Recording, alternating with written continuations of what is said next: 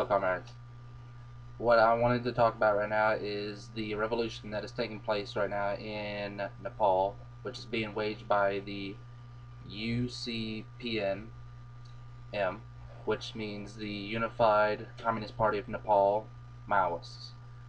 The Maoists have been demanding for a constitution to be drafted by the Nepalese government by May 28th. But if they don't, then they've already started training. They've ended up doing military training with at least 500 teachers, over 3,000, close to 4,000 youths, which is being formed around 13 alakas and one municipality of those districts. And the cadres that are being formed, which is over 300 of them, is partly part of the YCL, which is the Youth Communist League.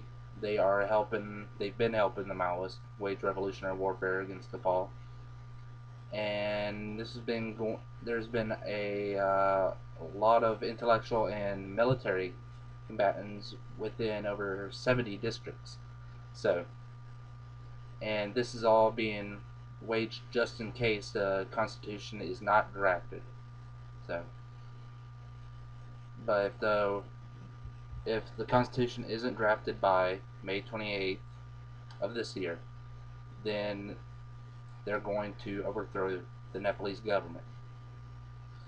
If this happens, which I really do hope, we'll finally get to see the first communist revolution of the 21st century, and possibly communist Nepal, and right next to them India, who are right now waging revolutionary warfare against the Indian state by the Naxalites, which is the Indian Maoists.